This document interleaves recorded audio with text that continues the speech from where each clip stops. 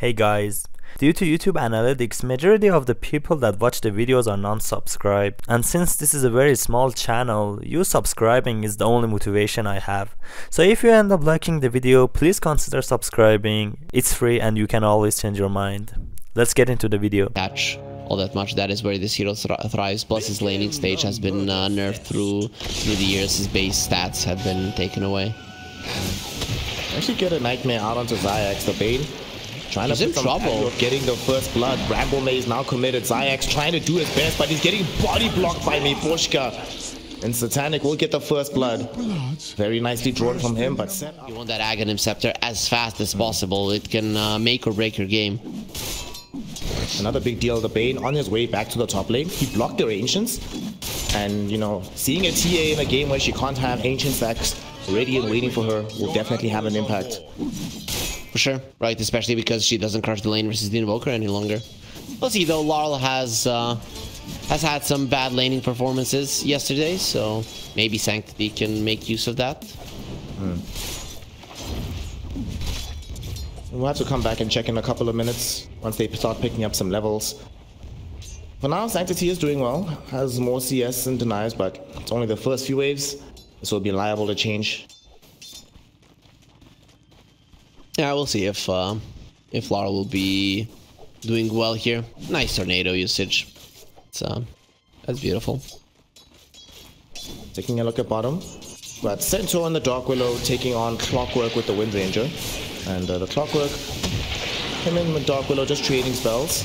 But coming back into trouble. He's in a bit of danger here. The power shot does connect.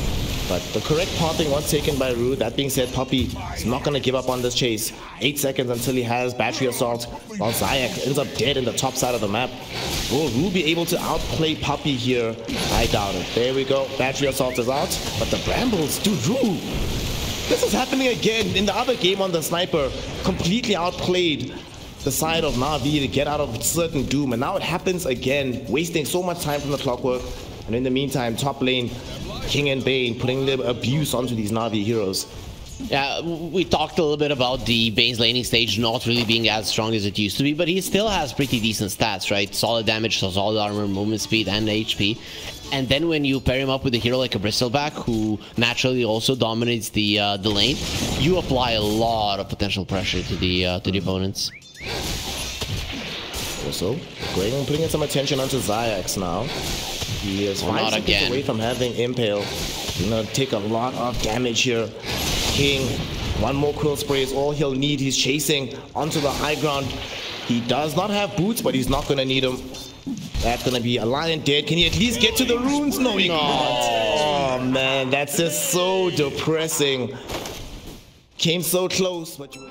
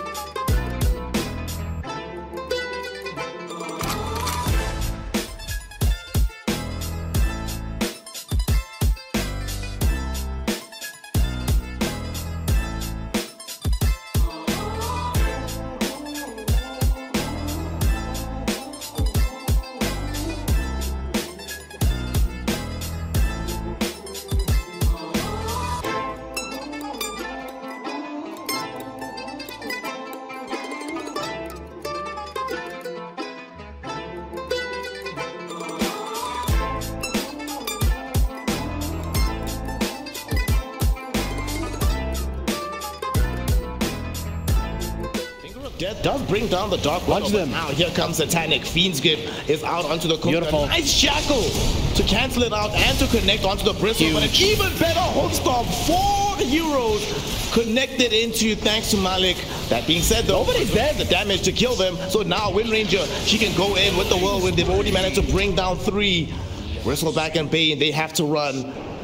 They did such a good job. This entire fight, I think, carried by Yuragi. That shackle shot prevents King from getting in all that Bristleback damage from the Aghanims. It means that these heroes get to stay alive. They get to re-engage. They get to win these fights. But now, oh my god! The Aghanim damage onto Sanctity! Holy base, Satanic. He's like, y'all can win the fight, but I'm not letting you win this war. Yeah, he's going forward. He's not allowing the tower to fall. It just goes to show how strong this Bristleback is. The rest of his team, not so much, but he is above everybody else. Yep. Now he's just going to the far side here. Satanic feeling hella strong. Throws out the Bristleback. The Quill Spray just kill Yuragi. My man's is just way too strong right now. Puppey hooks into him, but Puppey, maybe you should have hooked in a different direction, my friend. Not the person you want to be in front of. He ends up dead. And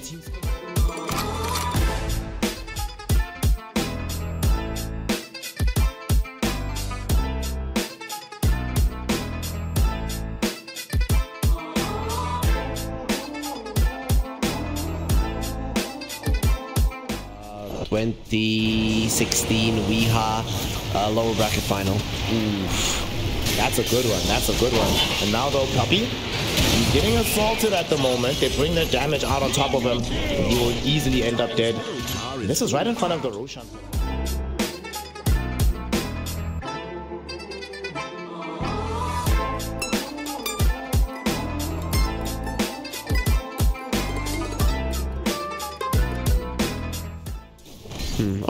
Okay, so he's gonna be doing a decent amount of damage. I think it's necessary for him.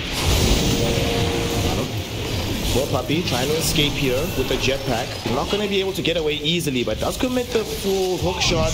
Unfortunately for him though, King right behind him and Satanic unstoppable.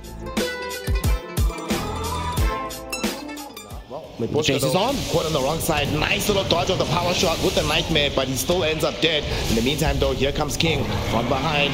He wants to initiate this. Got caught with the torrent as the stampede hit.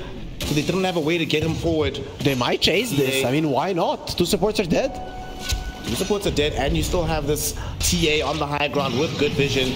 Late mail coming out onto Malik, but the Hard Spike holds him in position. Even better cogs from Puppey. The Terrorize though, thrown in by Rue. Will dissuade them from going forward more. He's too strong. Shotting away, will end up dead. And King, although there was an amazing power cogs, great setup from Na'Vi.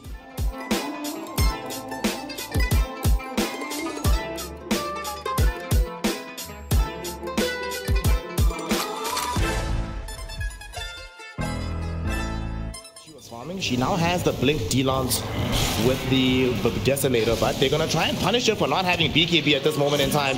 They find her in the river, and they absolutely corral and kill her. Big one. Right, while she's dead, King needs to be aggressive, and he is being aggressive, but you can't get much. There's two supports of Na'Vi. King, really? You said he must be aggressive, bro. What's this?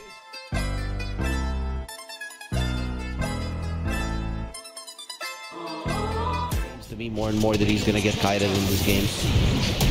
Alright, now they're going on to the Kunkka. One of the primary kite mechanics might be removed from play if they can kill off this pirate. He does not have backlines. Pipe. He doesn't have BKB. He can't do anything, but on the backlines, there's Yuragi with his BKB going all over the show with the whirlwind. And they burst through the Invoker. Now, they've isolated King. Can they kill Satanic?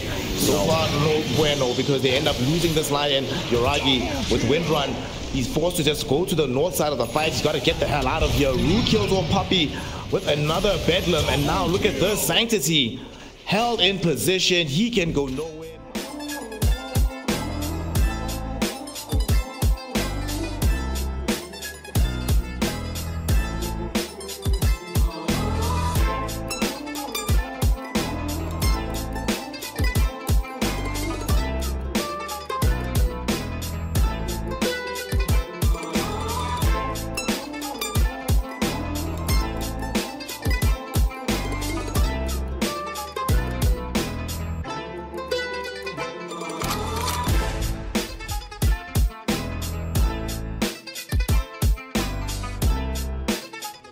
while this Bristleback was sieging their tier 3.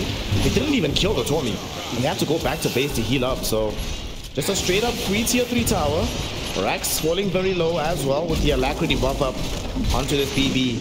The range has fallen. 9 seconds until the Templar is back, but still 4 minutes with the Aegis. They're gonna try and get this melee Rax. TA, Swarning, and Team Spirit. They're like, you know what, guys? We have seen this movie many times. It's smarter to just go for the long route to victory. Get some stuns out onto him, but Bristleback, man. Satanic still chilling.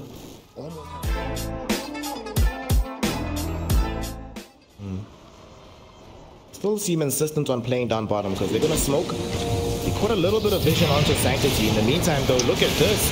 The Bristleback, Satanic, don't do it. At the base, and like you said, don't do it, y'all. He's already killed off this Lion. Now, what else can happen here? How much further can they go? This Wind Ranger with the Fiend's Grip. She ends up dead. There's no buyback available for Yuragi. Bristleback happy to die because that's just an Aegis. Now he comes back, has BKB at the ready, and they still want to go for it. They hit him with the tide, bring him closer to. He's gonna go into the fountain. BKB, he's in the fountain. This is the worst place to be. Oh no, you signed your own death warrant, and that I think actually might be the game. No buyback on the Wind Ranger. I mean, Kunga can buy back, but how do they deal with this Bristle? There is still a glyph. You can save some time, Team Spirit. The Bristle is low, but I guess this.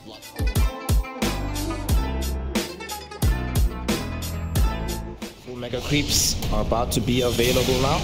If they can finish this off and they jump on the Sanctity, the TA. She doesn't have a defensive item. She's just gone.